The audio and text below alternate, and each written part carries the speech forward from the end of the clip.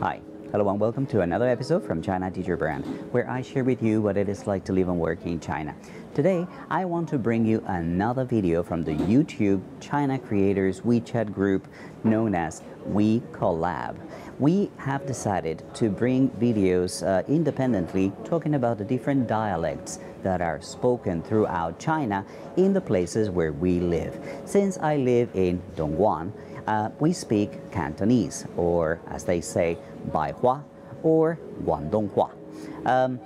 The interesting thing is that when I first arrived to China, I landed in Shanghai and then moved up to the north of China. I went to a place called Mudanjiang, and from there I went to Xi'an. Now, the interesting thing is that in those first 6 months, I had picked up a few rudimentary expressions in Chinese, and that was about it. But the moment I got to Dongguan, I could understand absolutely nothing. I realized that there's really no connection between one and the other. It's quite difficult to understand a Cantonese person if you have never learned the language. So I would like to start the video by inviting you to go check each and every one of my friends. Their links are in the description down below if you want to learn more about dialects here in China. But let's start with my story. I have a really funny story related to Cantonese. It was probably 2003, 2004, and I wanted to buy some cologne. So I went to a shop in a place called Shilong, and I went in and I asked the lady, 这个多少钱? 这个多少钱 in Putonghua, or in Mandarin, what we call Chinese, is actually, how much is this? Yeah, I said to her, 这个多少钱? And she said, 100 baht. No, my Putonghua was enough to understand that she was saying 100 baht, which is 180. So I handed her 200 renminbi. Immediately she went, no, mowa, which is no in Cantonese. I didn't know at that time. And she said to me, it's actually 280. She said, 200 baht. And then she took out a calculator and wrote 280. And I'm like, why? I'm automatically thinking she's giving me the foreigner price, what we call the Guilao price, right? And I'm like, no, F this, I'm out of here. And I left. And I was really, really upset because I thought that she wanted to take advantage of me. So I went and told my friend, this lady, I wanted to buy that cologne for 180, and she all of a sudden just went to 280. And then my friend started laughing, and that's when he explained to me that in Cantonese, the number 1 sounds like the number 2 in Putong, sorry, as the other way around. That the number 2 in Cantonese, see how confusing this is? The number 2 in Cantonese sounds very similar to the number 1 in Mandarin, in Chinese.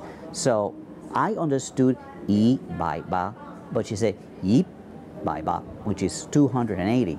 And I was like, okay, that makes sense, but I didn't feel stupid at all, because why would you answer a question in Cantonese when I'm asking you a question in Mandarin, in Putonghua? It's like if I ask you a question in French and you replied in German, like what?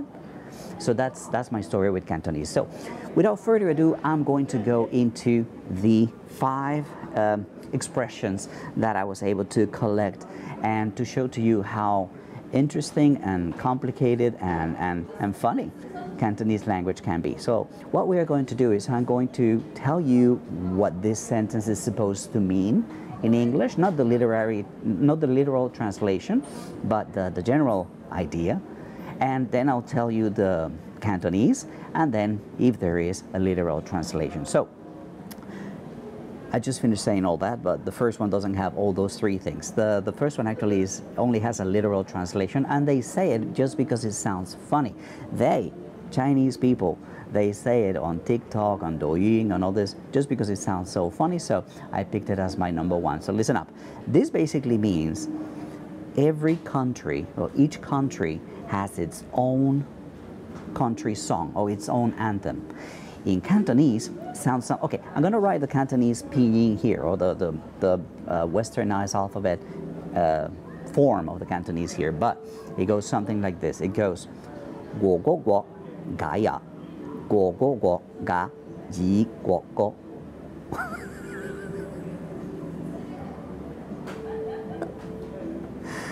Go go go go go ga ja go go go ga yi go go.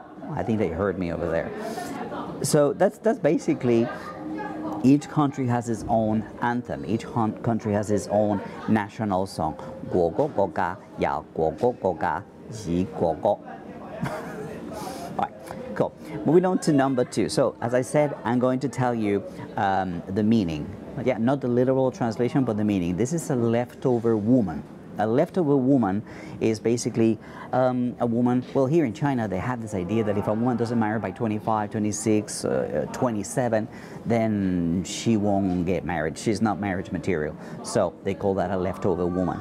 So the way they say it in Cantonese is 罗代长, 罗代长, 罗代长. And the literal translation of 罗代长 is the orange at the bottom of the basket. Kind of like the orange that gets picked last. That's a leftover woman for them here in Guangdong. 罗代长, sorry, 罗代长. You see the C? It's supposed to say ta ta ta. 罗代长. All right, let's move on to number 3. I don't know why there's so many with animals now that I see this. There's like 3 with animals. Here we go. Number 3 is, the meaning is love is blind. You know, love is blind as in, even if you're ugly, even if whatever, you're short, fat, whatever, you'll find love. Love is blind. So in Cantonese, they say, 嗓子苗一gang gang gang, N-G-A-A-N. How do you pronounce NG? Ga, ga. Okay, let me try again. 嗓子苗一gang, 嗓子苗, 嗓子苗一gang. I would never remember this.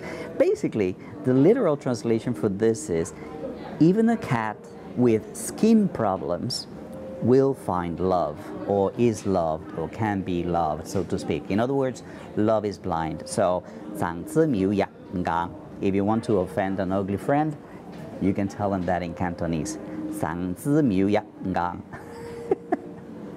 All right, following with the animals. Number 4. This is a lazy bum, right? A lazy person, a person who doesn't like to work, doesn't like to do anything. In Cantonese, they say, 死亡, 死亡, 死亡, I think. 死亡 basically means snake king, snake king, the king of snakes. Or why would they call it the king of the snakes? I don't know. I think that snakes, being reptiles, right, they don't like the heat, so maybe they hide under a rock during the day and only come out at night, you know what I mean? So kind of like, I don't know the etymology of this word, but maybe that's where it comes from, you know, like Sei Wong, the king of snakes. You don't come out during the day, you don't work during the day, you only party at night. All right, moving on to number 5. Number 5, well, the meaning is when somebody is in a lot of trouble, when somebody is in deep, you know what. So they say, Yat Sangai, Yat Sangai.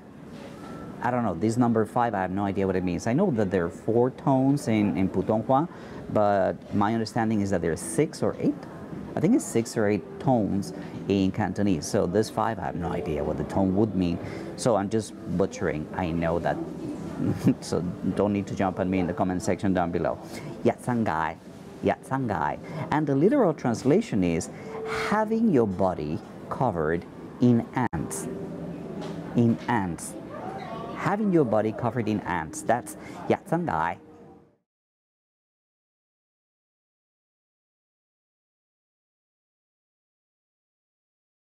So, all together now, go go go ga, ya go go gai ji go go.